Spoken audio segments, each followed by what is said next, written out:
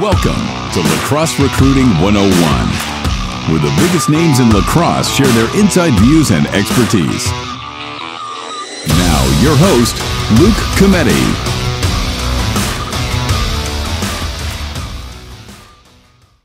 In this episode of the podcast, I talk with John Galloway, the head coach of the Jacksonville men's lacrosse team. And John gives us some great insight into the recruiting process at the Division I level. Also, what him and his staff at Jacksonville have learned and continue to learn as they build their program. I truly believe that players and parents involved in the recruiting process right now will get a lot of questions answered by listening to this discussion, and it will hopefully help those be better prepared moving forward. Remember, if I missed something or there's something you'd like to see on the next podcast, then please email us at questions@lacrosserecruiting101.com or tweet at our Twitter handle at LaxRecruit101. Thanks for tuning in. Coach John Galloway, Jacksonville University, thanks for coming on. Thanks for making the time. Always a pleasure catching up with you, man. Thank you for having me, man. I love doing this and always look forward to catching up with a former Wildcat.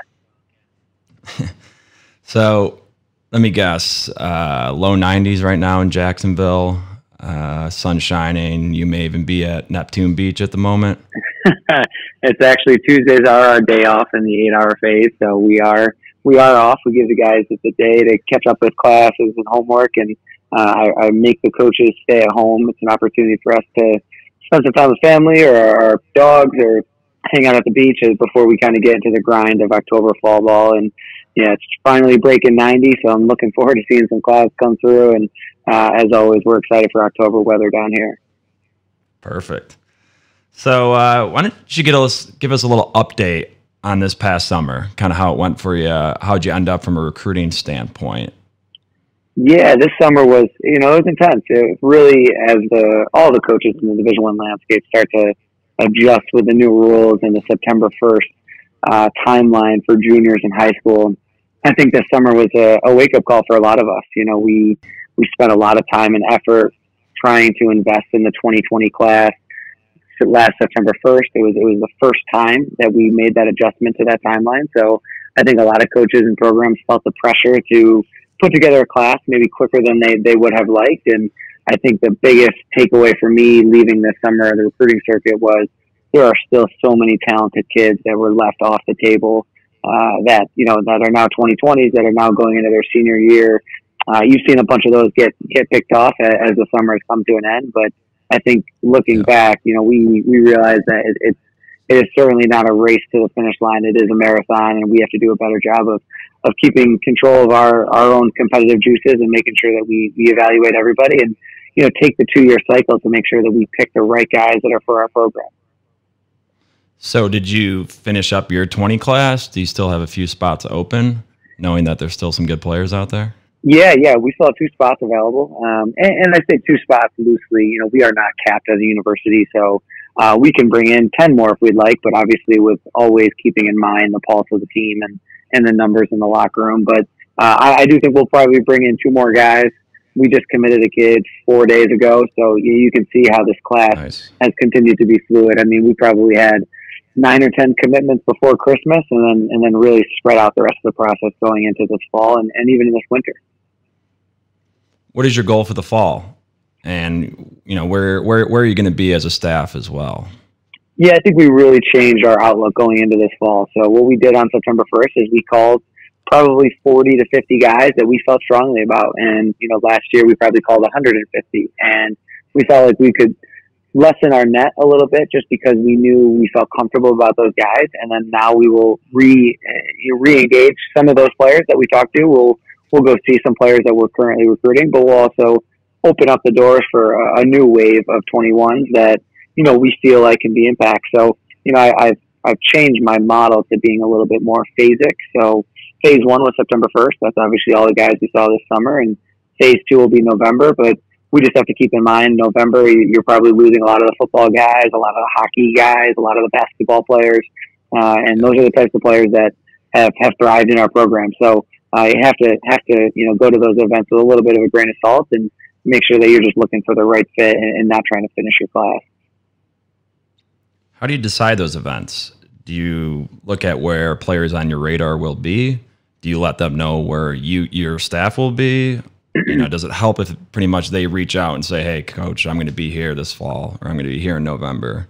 Yeah. How does that process work? Yeah, it's a difficult question to answer because every player's position on our board or every player's outlook on the recruiting cycle is a little different. So for the guys that we saw this summer, obviously our biggest challenge right now is collecting their schedules, knowing, the reality is a lot of those guys are football athletes. And to be able to ask a kid to go to a tournament in Philadelphia on Saturday when they're playing a football game Friday night in Dallas, that's a really difficult request. So we do really just go out to the 4 or 5 main events, the events that we feel like we've had success in the past, and let those players know where we'll be. There's specific guys, obviously, we've offered already that we'll go watch and support. But, trying to make sure that we, again, keep the reins on our coaching staff a little bit to make sure we're not reaching to make decisions. And, knowing that the guys that we felt good about, we still feel good about, and the guys that we need to see, it might be luck of the draw a little bit on a weekend in November, and it also might be having the patience to wait to see them again in the summer. Yeah, and I love that you bring up that your understanding for football players, especially that aren't already in the area, right? If it's a Philly event, you got guys, for example, down here in Austin, Texas, who play on Friday night. And I mean, you've even played a little football yourself. Trying to even play the next day and the following day is going to be hard enough as it is, let alone when you're halfway across the country. So when those players reach out and say, "Hey, coach, I can't really make these type of events," what do you tell them? Yeah, that's something that we've experienced even the last couple of weeks. We actually host a bevy of prospect days throughout the fall. And the other day we had a camp and a young man showed up even though he couldn't play. He actually got a concussion the night before in football. And, I sat down with him and his dad and I just explained to him, the priority for you guys has to be your development. And it can't be what our timeline is. And I assure kids all the time, if you're a talented lacrosse player, you're going to find a home. And as I mentioned, we just committed to 2020 this week. I mean, that's a guy that was patient throughout the process, continued to stay on coaches, continued to find ways to get in front of them. And ultimately, he found the right home. And I think that's what I would encourage kids and parents specifically parents, to think about is, just because you didn't make that one prospect day or that one Saturday in November doesn't mean your recruiting timeline is going to be cut short. If you have a great support staff around you, especially your club coaches, your high school coaches, if you have, people around you that can provide you with the guidance to talk to certain coaches or to get to prospect days or to keep yourself, on their radar, you're not going to lose that spot. And I think there's a false concept that you're going to, you're eventually going to run out of spots and not have a home. That very rarely is the case. And it's really only the guys that I think maybe get a little bit of lackadaisical with the recruiting process, specifically in the spring and summer. Yeah. And, I like to tell parents and players, make sure there's a balance there, right? You want to make sure you're attending events, but you also want to make sure you're not attending too many events, right? You don't want to get burned out. You want to make sure you're still concentrating on developing, especially if you're hitting these events as a junior, right? You still have maybe 2 years till you're going to be a freshman at whatever school you attend. So it's really kind of a balance. And I love that you say, if you're a good player, you're going to get found, right? I mean, obviously you do need to make an effort, but you don't need to be at 20 events in 1 month. Exactly. Right? And I think sometimes that does a disservice to the kids. I think we've seen that, there was a young man from Canada this summer that played in one event, and I think he had 30-something offers at the end of it. And I think what happened was Wow. he was excitable. He was fresh. He was somebody that coaches haven't spent the entire summer watching over and over again and kind of nitpicking their game. So I think when you go to these events, you want to have a full tank. And that's what coaches are looking for, a guy that is excited about being there, a guy that is excited to play with his teammates. And that jumps off the page to us right away, especially if it's a name that might be new to us. So I would strongly encourage people to think about, our job 365 days a year is to court coaches, to develop relationships with players, to understand the club circuit. And very rarely in the midst of that process, do you miss a guy that belongs in your program. As long as we're doing our work, which again is our job, those players often get found. And I always say, if you have a good support staff around you, you'll never get missed. And Luke, you know, from our experience at high school, we had a great high school coach that was willing to be really transparent and honest with us. And you want to surround yourself with people that are going to be transparent and honest with you. And they're going to be able to put you in a position to find a home that it doesn't just fit the coaching staff and the program, but also fits you as a player and as a student as well. Yeah, and that can be very tough though, because as a high school coach, I have a good player who has some big aspirations, and he says, "Hey, coach, I'm looking at this school. Can I play here?" And I'm kind of like, "Well, you could, right? If you develop, if you work hard, it's like, when do you tell them no, they're not quite good enough there?" Because I've seen players that come out of high school that you'll be like, "No way would he be able to play at Syracuse." He ends up being an All-American. Yeah, there's definitely so a message. It's tough. Yeah, you're right. And coaches don't get it right either. College coaches get it wrong all the time. I would say more often than not, the last half of guys in our recruiting class is always the more talented half. And I don't know why that is. I don't know whether it's just patience and development or just, poor recruiting on our part. But yeah, there's always misses. And I think what you have to do is similar to what a counselor would do, sitting you down in your office and having a list of reaches, having a list of maybe some safety schools. And that way you're never putting a kid in a position where he thinks that he is in a box.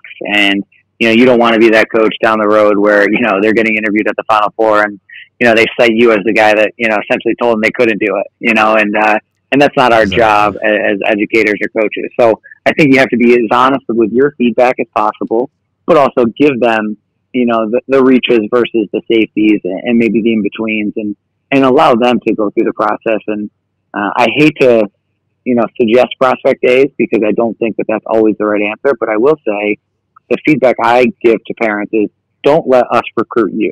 That should not be how this process works.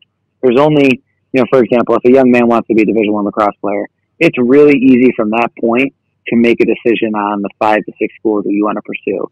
Is it big school versus small school and whatever that definition may be, 10,000 plus versus 10,000 or less. Okay. Is it, north or south of Baltimore? And now your list is probably down to 20, 25 schools. What are the potential 3 majors you might be interested in? You've probably narrowed it down now to 15 to 20 schools, and you just continue to filter out options that are really, really important to you. Can you fly home versus drive home?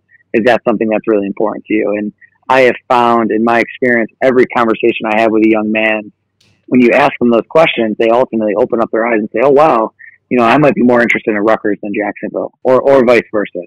And as long as families and players are doing a little bit of due diligence on their part before they start this process, they're going to put themselves in a position to be more successful. And the biggest point I always provide them is you're relying on a coaching staff who may or may not be at the event you are at, who may or may not have a full-time member of their staff at that event. And that staff member might not be on the staff the next year. So how reliable is it to go to a summer recruiting tournament and maybe only be watched for 30 minutes? If you're an attackman and you don't have a great faceoff guy, your evaluation is going to be limited. And vice versa, yeah. If you're a defenseman and has a great faceoff guy. So I just think you have to take the variables out of the formula as much as you can. Put yourself in a position to be seen by those staff that you have an actual genuine interest in. And much easier said than done, but it takes a little bit of due diligence on the family's part for sure. Yeah, I think parents and players just assume, hey, I'm going to go to these events and I'm going to see who reaches out and then I'll make my decision. But that's a great point of kind of doing your homework, knowing what schools you potentially want to go to, going to those events that they'll be at, and even reaching out, sending highlight films and, being a little more proactive. So when it ultimately, if they do end up talking to you, it's going to be a good fit because that's something you've set your eyes on.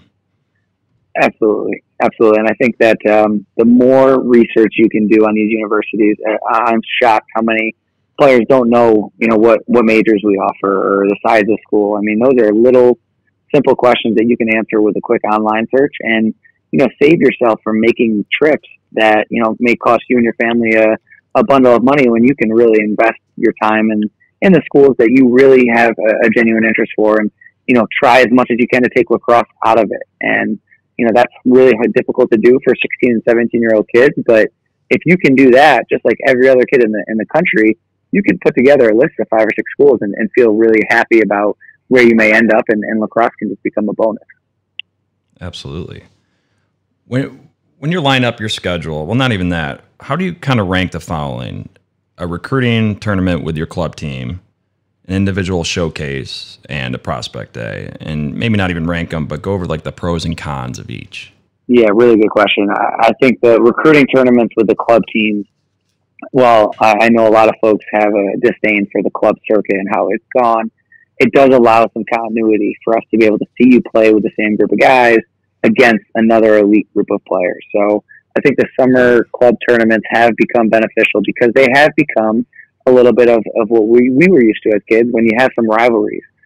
Those rivalries just expand across state lines now into, I'm excited to watch the Iron Horse guys from Texas play against the West Coast Stars or Long Island Express and see how these kids can do against players that they're going to play against in college. And it gives you a little bit more of a realistic outlook on how they can handle that type of pressure. So I think that those tournaments are really valuable. I know that there's a lot of gripes about the financial side of things and how that looks in the summer, but selfishly for a college coach, that's been really beneficial.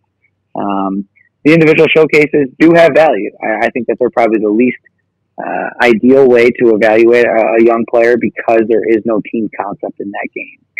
It is a lot of selfishness, and realistically, it has to be. If you're not selfish in those games, you probably won't get the opportunities that you want. And I know coaches all the time at those events say, hey, coaches are going to notice the guy who throws it twice and gets the assist or the hockey assist. And unfortunately, those games are usually the ball's in one stick, and it's a one-on-one matchup until it's the next one-on-one matchup. So, the benefit there is you get a large group of different players together.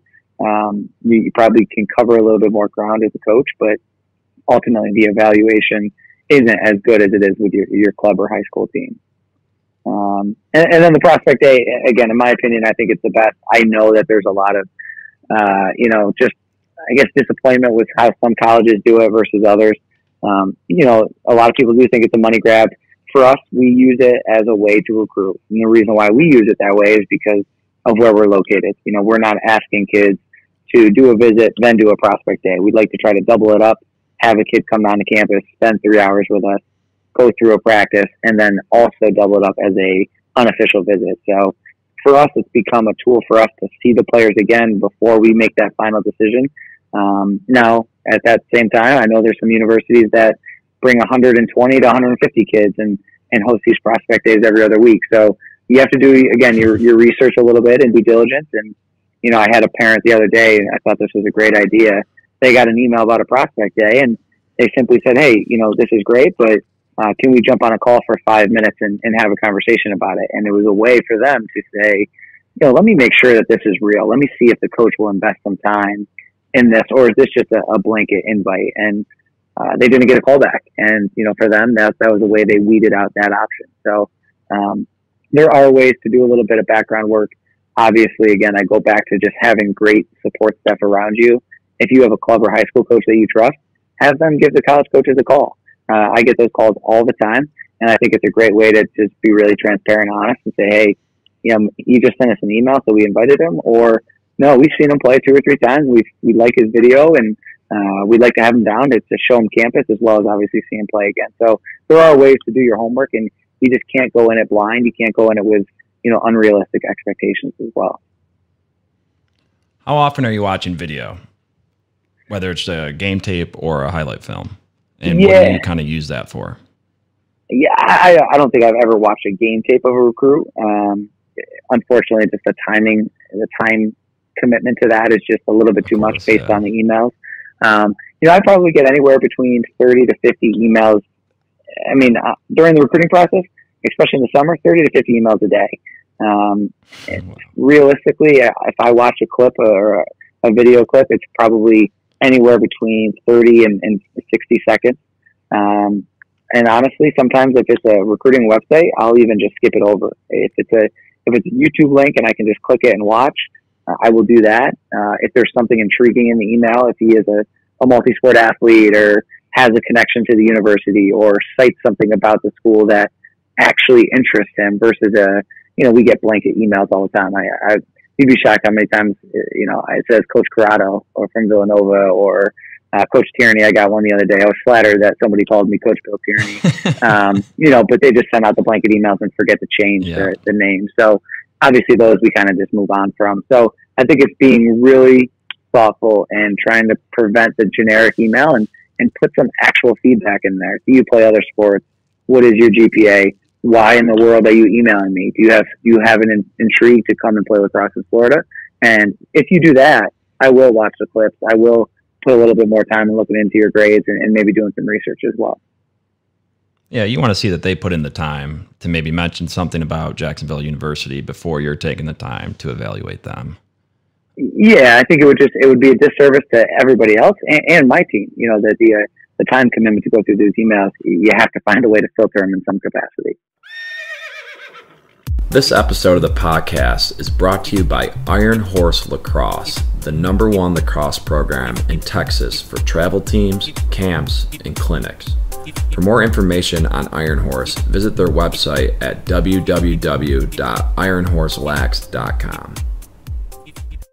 Before you hit a recruiting period, whether it's the fall or the summer, do you sit down with your assistants like Ryan Leibel and Tyler Grinelli and make sure that you're all on the same page? Or do they kind of already understand, since they've coached with you long enough, what we're looking for or what you're looking for? Yeah, I think it's a little bit of both, and it changes based on the period of the year. For example, we'll sit down this November and we'll talk a lot about guys we saw this summer and how important it is for us to see specific players and make final decisions. So this November is often a time where you want to spend 2 days in an event and you really want to key in on one guy or two guys. And the summer is a little bit more prospecting. It's, hey, who catches your eye? Next summer it'll be the 2022 class. Don't waste time, because we have to essentially filter through 1,000 kids. So does somebody catch your eye? And then if they do, share it with the coaching staff, and then we'll invest the time to go see them. But if you try to spend, even just a day watching a full set of teams, you've probably missed the other half that you can't watch as a tournament. So how quickly can you kind of gauge some genuine talent or skill or athleticism on the field? Write that down, not overdo it. Now, that's something that we did before, is just overdoing it so much, having a list of 500 kids, but not having any real notes, not having any real critique. So we've tried to really hone in on things that are important to us at each position. I think as a coaching staff, now being together for year 4 with Ryan and year 3 with Tyler, they know that I like really skilled guys. I'm kind of my West Tennessee roots. I like guys that can catch and throw. I don't really care how big they are. I want guys that have some lacrosse IQ and pedigree. Coach Grinelli is a little bit the opposite. He is a little bit more, I want raw size and athleticism. He has a Salisbury mindset. And I think Ryan looks for more, Ryan really focuses on the D guys and, D guys that have a little bit of attitude, a little bit of shit to them. And I think those 3 different types of, ways of thinking allow us to, be willing to open our eyes to some others. If I see a 6'4" guy now that maybe can't catch and throw as well, I'm more apt to put his name down because I know that intrigues Tyler. And if I look at a guy who's maybe a little bit raw on the defensive end, but he's just all over the field and he's getting in guys' faces, I know that might intrigue Ryan. So it is understanding your coaching staff and understanding your team and the identity that you're looking to play with. Yeah, it seems like you guys have a good balance there. But when you are on the sideline, what does catch your eye? And you can be position specific with that. Yeah, I honestly watch warm-ups. That's my favorite part of recruiting, is watching a 3-on-2 drill and just watching how the attack move around the net and the decisions they make. And, sometimes in a game, they're blessed with specific scenarios where they can take advantage of. But watching a 3-on-2 or 5-on-4 drill, you almost always know the ex-attackman that knows where to go with the ball. And he almost moves at a slower pace than everybody because he's examining the field versus the guys that go a million miles an hour and maybe, the effort might be there, but the willingness to read the play isn't there.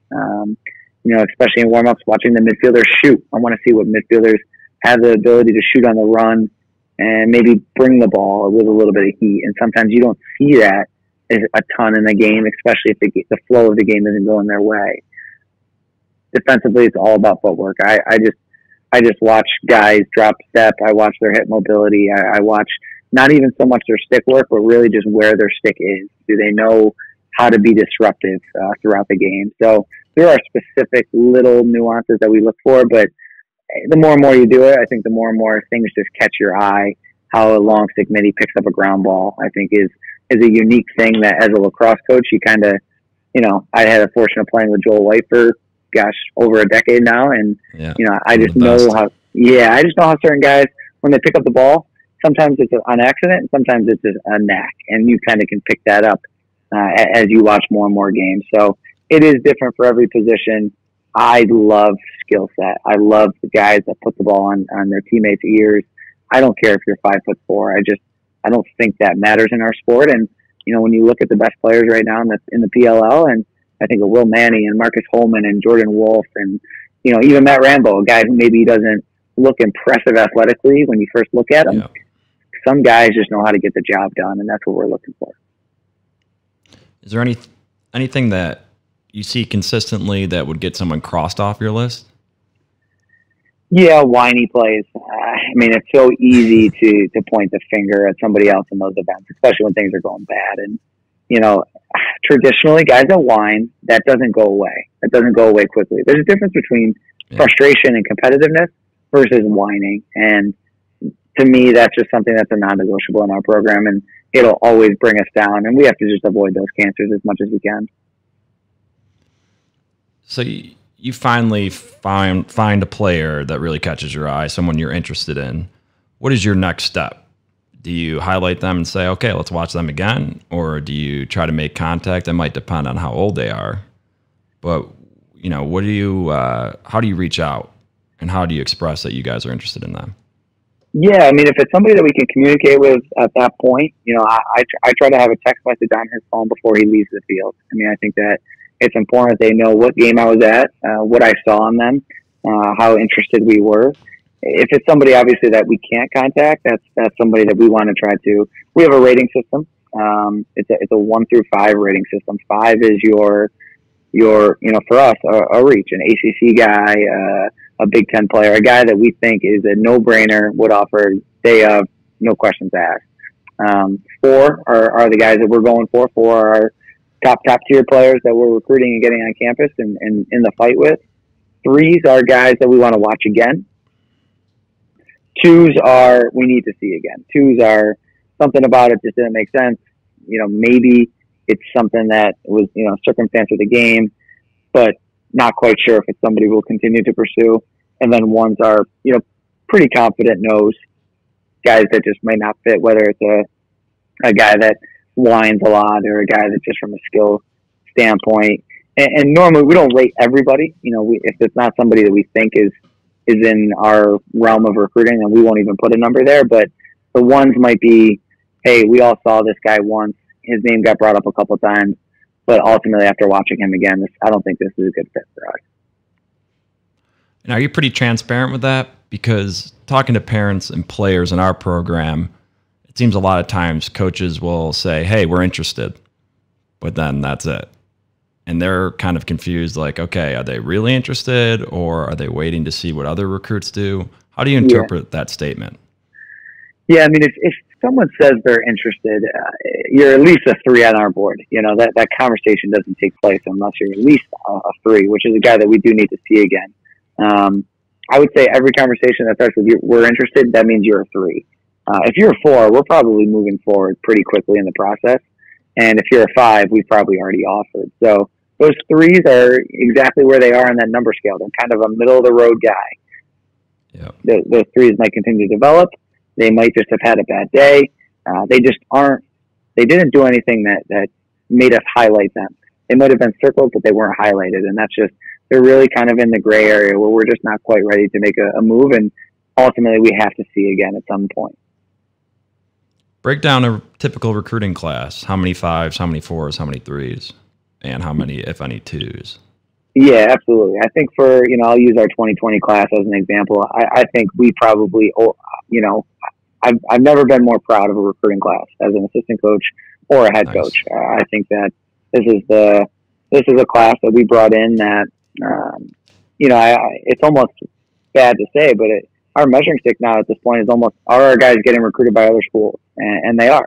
And I think that's because we did a good job. We recruited guys that other schools wanted, and we recruited guys that were committed to our program and have not left us. And we lost one in this class, which is going to happen, and I understand that. Frustrating, of course, but want guys that want to be here ultimately. So I would say that we probably have 3 5s in this class, guys that could play at the ACCs, could play at the Big Tens, would have no problem being a contributor early on at those programs, just as much as they will at our program. I think ultimately they just really believed and they wanted to make a change at JU, and that's exciting for us. I think the rest of them really are 4s. I wouldn't say we have any 3s in that those were guys that we were unsure of. There may be guys that are development or guys that maybe add depth to specific positions, but normally you're filling the rest of your class with 4s. If you're not, that means you're probably settling at the end of the class. And, even for example, the guy that we got last week, it certainly wasn't a settle. It was just a reality of circumstance for him and ended up to kind of fall in our lap in a really beneficial way for us. When you talk to players, you being such a great player yourself, West Genesee All-American, Syracuse All-American, MLL All-Star, USA team, PLL, pretty much you name it, you've played it, you've been there. How does that help with recruiting? And I know you're a pretty humble guy. I doubt you introduce yourself as, hey, Coach Galloway, all-world team. But how does it maybe help you relate to players? Because I know a lot of coaches do have good backgrounds in lacrosse, but maybe not quite the background you have and as recent as you have, seen as you're still playing. How do you think that helps? I don't like to talk about it with guys because I like the parents to see me as, my job is to be their kind of extended parent. So I try not to talk too much about my playing. But I do think it is, for us, it's a resource to explain. Being pulled from a game this summer, that was an amazing opportunity for me to talk to not only our recruits, but my team and say, guys, I get it. I get how you feel when I get on you or when I pull you from the game. There's no blind, emotionless feelings. I was there this summer. I've been there in those moments, and more than anything, I hope that those can just relate to the tough, adverse moments we have throughout our season. So that's something I talk to recruits a lot about. My job, and I've evolved as a coach in the last 4 years, especially after last season. I've evolved to say, you know what, my job isn't to yell and scream. My job is to teach, to instruct, to provide feedback and criticism, but ultimately to make you feel empowered on game day. And that's a huge shift in my vision of how I coach in the last year or two, and specifically going into this fall. Our guys want so badly to be successful. It doesn't mean they're going to be. And my job isn't to tell them that they weren't successful. They know. They have high expectations for themselves, just like I did as a player. And my job now is just to make sure they know I have their back. And that's something I learned a lot about this summer. And my experiences in all of those leagues with all of those coaches is I have to build a relationship before I ever criticize. And that's something that we've spent a lot of time on. And that's something I talk to parents about a lot. Like, I'm never going to yell at your son just because he's making us mad. There's an investment into his character. There's an investment into his growth and development as a player and as a person. And that's really our ultimate job. And that's probably where I use my past playing experiences the most, especially in recruiting. Well, parents probably love to hear that. And kind of going off that, what do you see as the parents' role through the whole recruiting process? Because I get those questions a lot. They want the player to make the initiative to kind of do the work to get recruited, but they also want to help facilitate it to make sure they're not falling behind. And, they want to be able to help them out in any way they can without helping them out too much that could, essentially backfire. How do you see a parent's role in this whole process of getting recruited? Yeah, I would say that every parent goes about it differently. And I don't think there's a right or a wrong way to do it based on your son or daughter.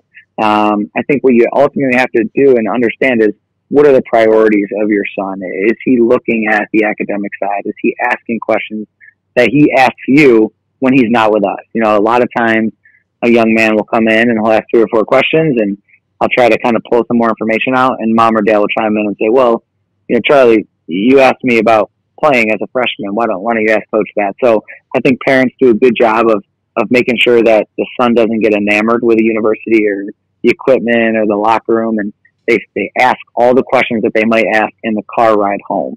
The one thing that I always encourage parents to be thoughtful of it is to not refer to the process as we. I think that is something that is really dangerous. You know, a lot of parents will say, well, we've visited BU and we visited Furman and we want to come to Jacksonville. And I get that you were there, but this isn't, you aren't going to be on campus. Exactly. And we like to commit. And I get that. It is a family commitment. It is a welcoming from all of us into the program. But if your son is going to be on the conditioning field, your son is going to be either benched or not play as a freshman, your son's going to go through all of these adverse moments. And the more and more you say we, the more and more I think when he does get here and goes through those moments, I'm going to get a call saying, why aren't we playing? You know, and that's scary. That's scary for a coach. That's scary for a player because ultimately he's dependent on that other person. And when he comes into our program, he is independent. He is becoming a man, and he has to handle adverse moments on his own. And that always gives me a little bit of heebie-jeebies when parents say that. And I always try to encourage parents to think of it as you're guiding them in their process, not in, a collective process. And that helps kids feel a little bit more independent in the process as well. Yeah. I'm probably happy about their decision at the end of the day. So Absolutely. You finally found that player, that maybe number 5, number 4 recruit who is interested in the school, and he commits. What should he expect? And what should he be doing? Maybe as a junior or maybe 2 months before he gets to Jacksonville. What are things he should be focused on at that point? That's a great question because I think that's something that was starting to really slip with the early recruiting process. And, I think the first thing we do is, and this is something I'm really proud of, it's just a program, is we've really changed the messaging from, okay, well, congratulations and we'll see you then, to, well, immediately you're in the family. And when you're in the family, you have to meet everybody. So we add them immediately to a group chat with their class first, and we start to get them kind of ingrained with one another. I tell parents all the time, especially kids when they commit, I'm getting married in a month from today or a month from yesterday. And I tell them most of the guys at my wedding, I appreciate that, but most of the guys at my wedding are college teammates. So as soon as you commit and you meet those guys, I'm not saying they're going to be, but it's very likely at least a handful of them are going to be in your wedding. They may be a godfather to one of your children. You may be a godfather to one of theirs. Your wives are going to spend time together. You're going to spend sleepless and long nights together throughout your next 4+ years. So the first thing we want to do is build that camaraderie amongst the class. So that was probably the first thing that we'll do as soon as I hang up the phone with one of our commits. The next phase is obviously getting them ingrained with our coaching staff. So, what I try to do is have each one of our coaches separately reach out to them about something specific. So it doesn't always have to be a, hey, congrats. It might be, hey, Coach Leibel is going to run all of the official visit information, and he's going to coordinate your transcripts, and you guys are going to start to communicate. So now you're building relationships with each member of the coaching staff. Yeah. And then the next piece is our strength and conditioning. And we can't mandate anything. We can't provide guys specific guidelines, but we can allow them to know and be involved in what our guys do. So they're gonna get workout packets. They're gonna get the conditioning packets, not mandated to them, but more so just to give them a glimpse into what life is going to look like once they get on campus. And I think that that's been a huge benefit for us. I wish we had that. When I went to Syracuse before, just that summer, everybody talks about, oh, hey, it's a summer pack and it's coming. But how much of a real difference can you make in 2 or 3 months? I think the changes can be made in 2 years if you have a commitment and you start to really share your vision for what you want players to look like once they get on campus. Because I can tell you this, every single kid that is committed immediately thinks, okay, what do I got to do to play? And if you're really transparent and honest with them and say, hey, you're 155 pounds now. I don't know if I've ever had a starting defenseman below 185 pounds. So you may want to, saying it can happen, think about, but exactly, and not shooting their dreams down, just saying this is what our group looks like. And if you were serious thoughts about playing as a freshman, which is really difficult, step one would be looking like a guy that could play as a freshman, and you have an opportunity to do that for the next couple of months. Yeah, and I can imagine how that was lacking with the early recruiting, because not only are you maybe communicating with a freshman in high school who's not at that maturity level to even see to the point where he's going to be at the school, but also just the amount of time before he's even there. I mean, how do you keep that constant communication up for 4 years, with relevant information? I mean, that's probably something that was lacking, and I can see how hard that could have been. Yeah, and I think it became really kind of we weren't doing a good job as coaches, because you are recruiting 4 different classes, and then you got to focus on your team. And I thought our focus, our attention, our commitment to our current guys was starting to fade, because we were so worried about, the guys that would come 4 years from now. And it wasn't fair to the guys in our locker room as well as the guys that were committed. What are some typical majors amongst the players on your team? Yeah, we are primarily a business school team. That was one of the first questions I asked in my interview, because, as I say to kids all the time, even if kids don't know what they want, they always say business. And I guess that's kind of, that'll change throughout their careers, but to have a business school that is accredited, which puts us in the top 15% of business schools in the country, it's got an approval process. It's got a master's program. It has a 1-year master's. We have 4 of our seniors that are in the 1-year master's program right now, whether they accelerated their undergraduate or if they redshirted. So that program for us has been, really our gold kind of stone there in recruiting. Every kid that we talk to, we can say, hey, you have all these options, but we have the business school, which is comparable to all the Patriots and all the schools that you're mentioning that are high academic institutions. And I would say right now, last year it was 68%.